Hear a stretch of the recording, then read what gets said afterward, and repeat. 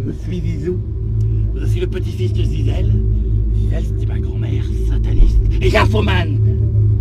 Mais alors, depuis qu'elle a été enterrée vivante par accident, elle hante le royaume des vivants. Et elle me fait faire des choses dégueulasses. Elle me possède, elle me martyrise. Et n'en peut plus. Et parfois, je regarde son cercueil, elle est morte dedans. Mais je vois son cercueil bouger. Ah, il a bougé. Non, il n'a pas bougé. Il a bougé? Non. Ah! Ah! Ah! Elle a bougé! Ah! Non! Elle revient! Elle revient, non! Gisèle! Ah! Ah! Reviens, Gisèle! Ah! Va-t'en, Léane! Va-t'en! Va-t'en! Laisse-moi Ah! là! Elle est où? Elle est où? Elle va être tout près. Non, non, ça y est, elle est partie. Elle est partie. je l'ai vue. Ah! Je t'avais dit! Elle est où? J'étais sûr! Elle est partie. J'étais Ah! sûre. Ben, Elle est là ou pas? t'es là, Gisèle? Ah! Elle fait trop peur. Gisèle! Ah! Oh, putain. Elle est partie. Elle est partie par où? Elle est partie par là? Elle est pas là. Eh, vous l'avez vu ou pas? Oui, on l'a vue, Elle est mais là, partie par elle où? est partie. Non, là-bas, là-bas. Elle est pas là. Elle est pas là. Elle est dedans. Elle est dedans. Tu crois qu'elle est dedans? Effectivement, première. Non. Elle est pas dedans. Elle est partie. Mais où est Gisèle? Welcome to CuVoodoo, the sorcery of copper. In this episode, I'll show you a small device I've built, the strobe controller. I have a couple of friends which from time to time like to organize really great Halloween parties with creepy games and frightening attractions. And in one of them, a ghost appears. So what better to make the victim scream than a scare jump, like in horror movies.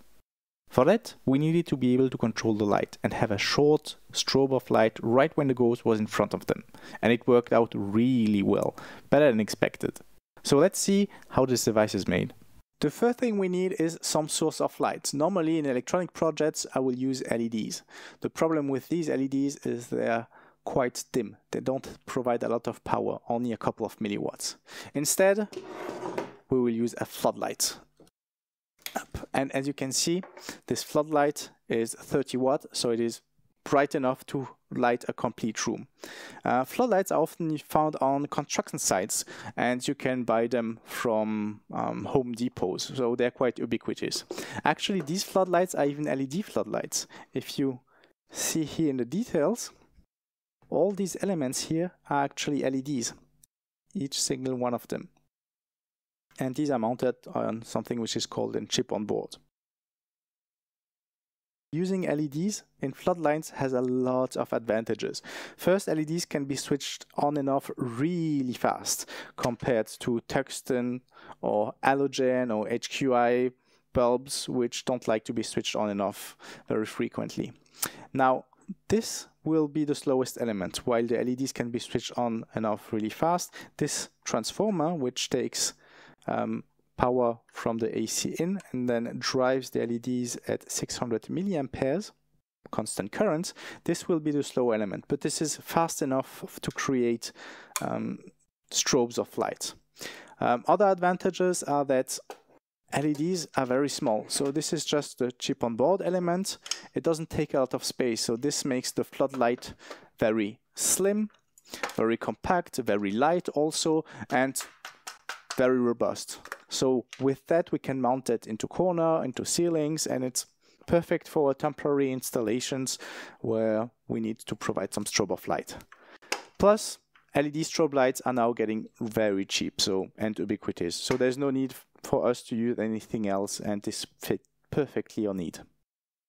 To switch on and off LEDs or other devices in electronics, we very often use transistors. The problem with these tiny transistors is that they can only cope with a couple of volts, and they can only support a couple of milliamps or milliwatts, so this will not last for the huge 30 watt LED. But the main problem is that these are designed to be used with DC current. The problem, or DC voltages. And the problem is that the floodlight takes AC as input. So instead of using transistors, what we need to use are relays. And as you can see, they support 10 amps, which is a lot of current, but also 250 volts AC. How to use relay? Well, on one side you have 3 pins, which are generally marked COM and C and NO. COM stands for common. This is where actually the power will come into. And C stands for normally closed. So whenever the relay is not activated, the common pin is connected to the normally closed pin. And this is why we see that this LED is activated. The power from the battery pack comes into the plus, goes out to the normally closed because the relay is not powered, goes through the LED, and then back to the power pack using the negative lead. Now on the other side we have 5 volt because this is a 5 volt DC controlled relay. We have ground, and then we have the input pin. And if we pull the input pin low, we see that we activate the relay, and the common pin is now connected to the normally open, because whenever this is not powered, this is normally open. And now we see that the relay is lighting up. This is how to control relay. And we can also control DC voltages, but we can also control AC voltages. How do relay work? Here I've removed the cap of one of the relays, and what you can see inside is these metal pieces. And whenever I activate the relay, we see that this metal piece goes up and down. What is happening is that this piece here is connected to the common pin. The top pin is connected to the normally closed pin, and then on the bottom, which you can hardly see, but on the other side, here on the bottom, there's also a plate which is connected to the normally open side. And here there is a solenoid. So whenever I energize the solenoid, we actually pull the tab from the normally closed position to the normally open position. And this is what you can see here when I energize the device, the coil. And these are how relay work. So they make really physical contact to the plates compared to transistors which use semiconductors. This is why relays can be used for AC and DC and allow a lot more current, because these are physical contacts. Mechanical relays have some disadvantages, and the first one is the sound. You've heard it. It always makes clicks when it goes on and off. And in the attraction, this can be very annoying and actually disturbing and removing the effect. So I didn't like this noise. The other part, it's again because of the mechanical nature, whenever it switches on and off, the contacts tear down. You can have arcs, which degrades the electrical contact between the two plates, and simply because it's mechanical, it doesn't last that long. So around between 100 times, let's say around 1,000,000 times, you can switch it on and off, and then it really degrades. But to circumvent these problems, or as alternative to mechanical relays, we have something called the solid-state relays, like this one. This is purely electronic, and instead of using mechanical parts, it uses a triac. And this has the advantages that first, it is completely silent, and also you can switch it on and off as many times as you want. It won't tear down. So if you want to have some flicker light and not just a strobe which switches off a couple of times in an hour, a second, in a minute, but you want it to switch it very often, this is very useful, and it is silent. Now, this solid-state relay have some disadvantages. First, they cost a bit more money, and then they only work with AC because they use triacs, while these also work with DC. And they support less current. This one only supports 2 amps, while this one supports 10 amps. You can buy even higher current capable solid-state relays, but in the same class range they support less current. Another thing which the solid-state relay often have integrated is a zero crossing mechanism, where actually it switches on only if the input wave crosses 0, while these one don't have it integrated. You can put it, you can add it, zero cross mechanism on the side, or so you have to do it, but very often the triacs come with it included. It's not a must, but it's very often the case. Here I've built a small circuit to show you what zero crossing point means, or actually the lack thereof. So in the middle we have the relay. The relay uses as input voltage, AC voltage from this output transformer, which is at 240 volts. And this is also where the yellow probe of the oscilloscope is connected, so to whatever this is outputting. Then we have the blue probe, which is connected to the output. So whenever the relay is enabled, then we will see the voltage going through at this blue probe and also going through this LED floodlight. And the last bit here is this PWM generator, which only takes care of generating a 1 Hertz signal to enable this relay. The output is also connected to the external trigger, so we can trigger at exactly when the PWM is actually enabling the relay. So let's switch it on. And as you can see, we have the 1 second pulse. And if we look at the oscilloscope, we always see that between the trigger point and the point which actually the relay starts conducting the voltage or conducting current, there's always a slight delay of 5 milliseconds. And this is due to the nature of these mechanical relays. It needs to charge the coil, so it takes the plunger down and makes the contact. So mechanical parts always take a bit of time.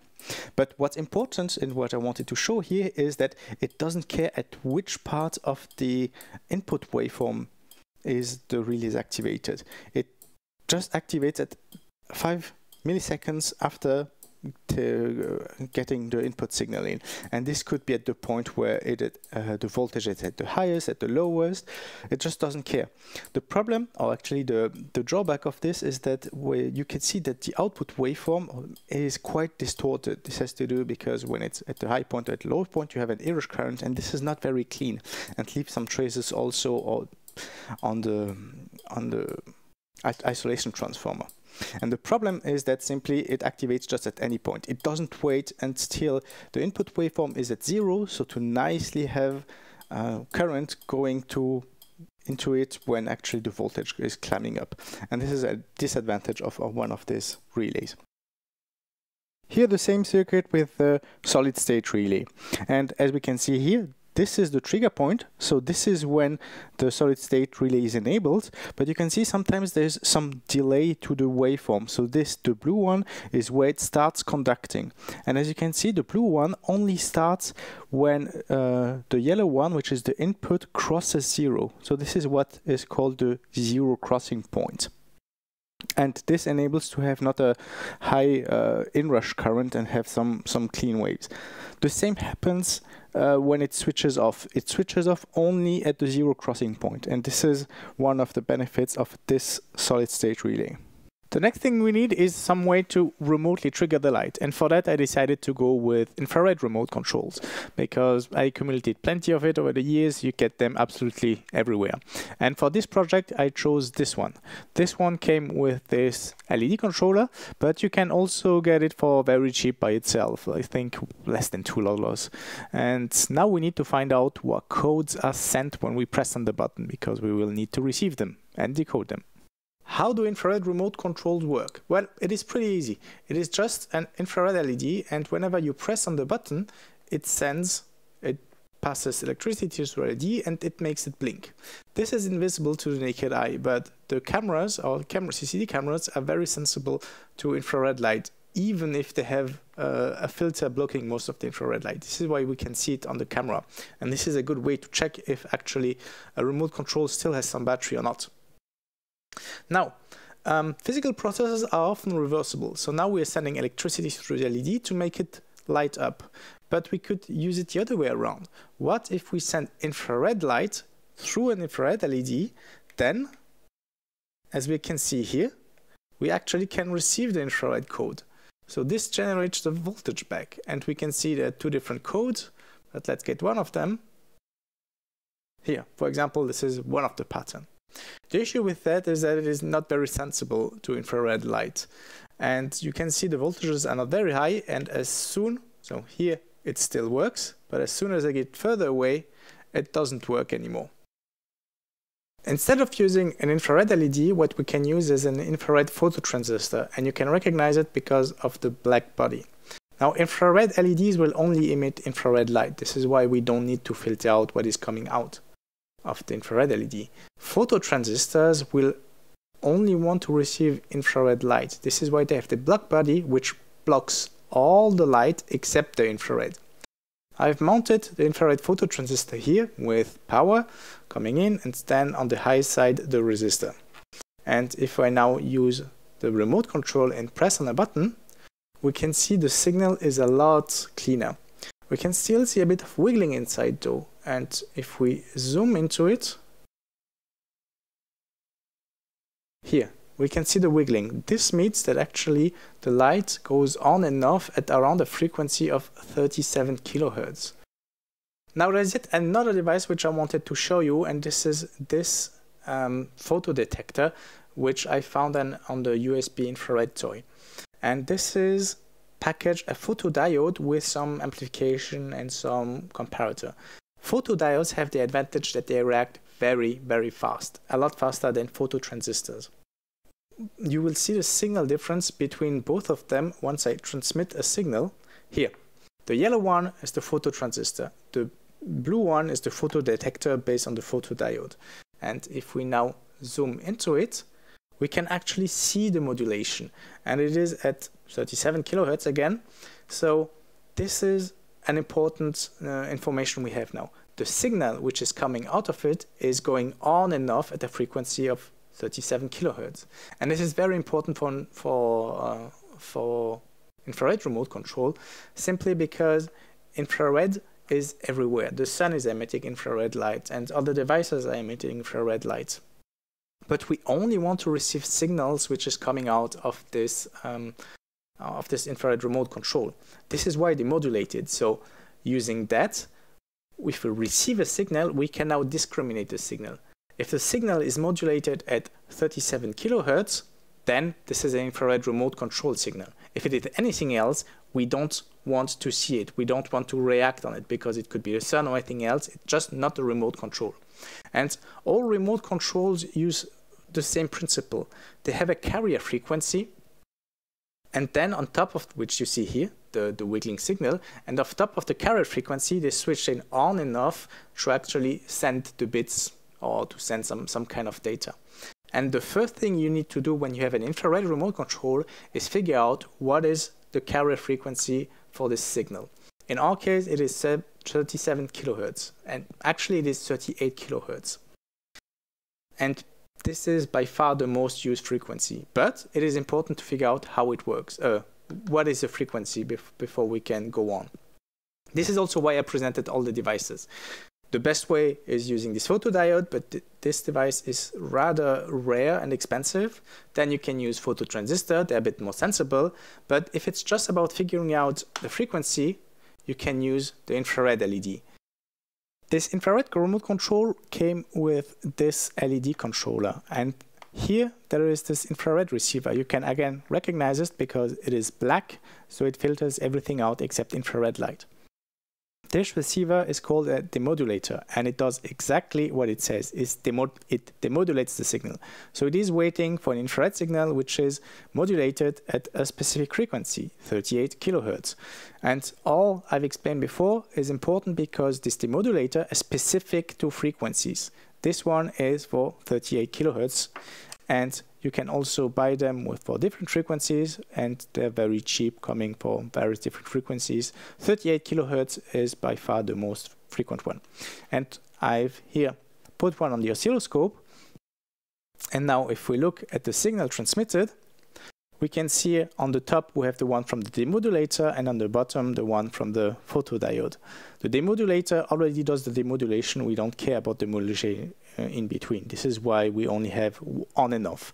On means that the infrared remote control is transmitting a signal modulated at this frequency. Then off means there is no infrared transmission. The advantage of having this compared to this is that it works at very far distances. So this is still decoding. And while this one doesn't work up above 30 centimeters, this one works a couple of meters. And this is exactly also what you find in your TV set and so on. These are the infrared demodulator. Now, we've demodulated the signal. We need to figure out which protocol it is using. And for that, we have to look at the waveform. So if we look at it, we see that we have downs, signal going down. So this is when the infrared signal is transmitted, and it is called a mark. Then we have when nothing is transmitted, this is called a space. And we have patterns of mark and spaces. The first mark, as we can see, the first mark is 8 milliseconds long. And then the following space is 4.6 milliseconds. Or 4.5 milliseconds. The first mark is generally longer because the remote control tells the demodulator, here there's a signal coming in, please train to my frequency and train to my signal strength, so you have then time to decode correctly. And this is why the following bits are decoded correctly. So we have the first mark and space, and then we have all the other wiggling. And we can see if the oscilloscope is decoding that the bits or the other bumps are around 600 milliseconds, microseconds. So at least actually 600 microseconds. And these are the individual bits. Now, you could use any kind of transmission protocol you wanted, because this doesn't care about the protocol, it only cares about the modulation. The chip which is behind cares about the protocol. But there are not too many of them, and once you have identified the first timing parameters, you can have a look at which is existing, for example on the SP website, and you will identify that this remote control is using the NEC protocol, the infrared NEC protocol, and this is very, very frequently used. So 38 kilohertz and the infrared NEC protocol is one of the most common cheap infrared remote controls. Other brands can use something else, but you will find it very frequently. And now that we have that, we have all the timings which we need, we have all the bits, we receive the signal, we know the protocol, and we can decode the bits. And with that, we have a remote control for our device. And this is the device. This is everything we need. So here we have the input, which is going almost completely to the socket. But you can see there's a lot of glue because I wanted to have everything fixed together, and because we're playing with main electricity, I wanted to protect everything against shorts. There's a lot of current which can go in there. So here we have actually the neutral going to this socket here. This is earth, and then the line is not going directly to the socket. It's actually going, as you can see, it is going here. This is a solid state relay. It is pretty small and it can carry only or switch only 2 amps. So this pretty much limits to whatever to the things you can plug here. You can only plug in things which are using up to 2 amps, so which is around 450 watts. So LED floodlights, perfect. They are using 50 watts or 30 watts. So the one I had here was 30 watts. I added some other things. Here you can see this is actually a 2 ampere fuse. So because of the restriction of the 2 ampere here, I've added a fuse so nothing can happen in case somebody wants to operate at 500 watts. So for example, if the user doesn't pay attention to the warning here and plugs in something which draws a lot of current, this fuse will blow, protecting the whole circuit. On this side here, we have a mains transformer to 5 volts. Again, I've put a 0.5 amp fuse just as protection. It's about mains. I want it to be as safe as possible. And this has just AC input and 5 volts output. Now we have here the microcontroller, which handles everything, which you can actually even update over USB. And most importantly, on this side, we have a stereo tip ring sleeve socket, which is just 3.5 millimeters. And on the other side, we have the infrared receiver, which actually just needs 5 volt, which are here. The signal output is on the ring, and the ground is on the sleeve. So you just have to plug it in here, so the receiver can be passed by the microcontroller. Now this is an STM32 microcontroller, an ARM Cortex M3 running at 72 megahertz. This is a lot too powerful for what we need. It has a lot of peripherals, it is very capable, it can even do USB. So it's an overkill for what we want to do. Here we want just to receive some very slow infrared code and switch on and off a solid state relay. But it all depends on the requirements. This is very cheap. I'm very familiar with this microcontroller.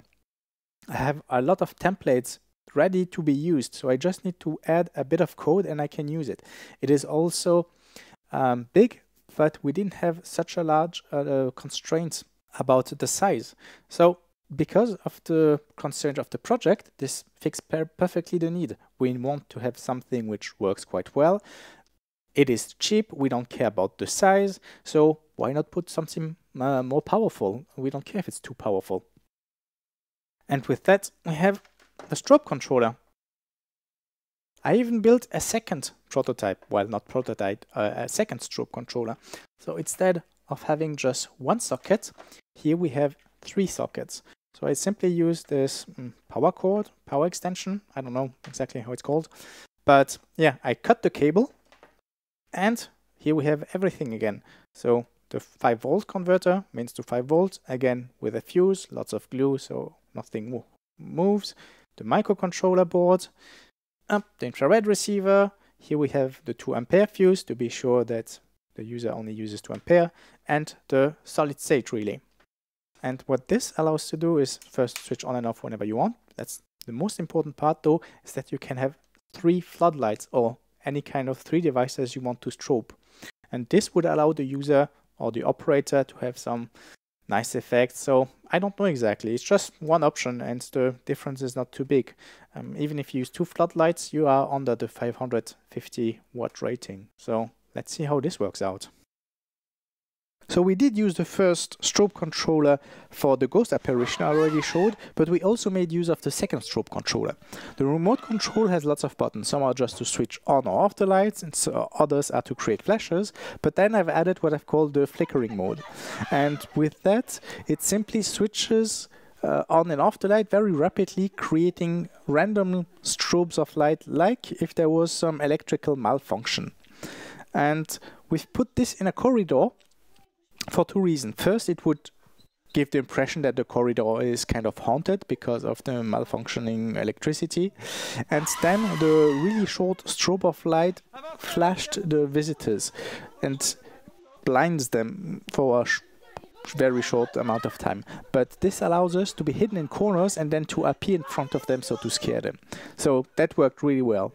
And this flickering mode also takes fully advantage of the solid state relay, because you can switch on and off very, very frequently, and it is completely silent. Not everything was perfect though. One issue we had was with infrared remote controls.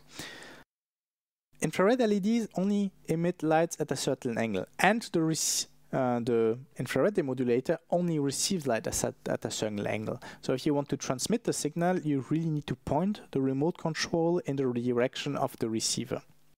So when you're in a ghost costume, it's completely dark and you need to think about your movements and the timing. It's sometimes quite hard to point the remote control to the right direction, so you have the strobe of light. So this worked, but it wasn't ideal. It could be improved, and if I would have to build in the strobe controller again, I wouldn't use infrared remote controls, but radio remote controls, radio frequency remote controls. Instead of emitting light, it emits radio waves in all directions, so you just have to press the button. This is, for example, a garage door remote control, which transmit the signal, and to receive the signal you can use one of these small modules. You need to be aware of the frequency that they match. This transmits at 433 MHz, so we need a receiver which only receives at 433 MHz. And the signals are even simpler than what you would receive here, because it's just AM modulated a couple of bits. So that doesn't make it make it more complicated. So you have the advantage of pointing in any direction, and it reaches a couple of meters. And if you want to reach even further, you can even buy a bit longer remote controls with large antennas, because the longer the antenna, the further you reach away, rule of thumb. And then what's most important is that you have large buttons, so you don't need to find which button you want to trigger all the time. When you want to operate something really in a timely fashion, this is ideal, and I would use this in the next iteration. But the strobe controller we had worked good enough, and the aim was to scare people, and that was really done well, and we had great success. So with that, enjoy!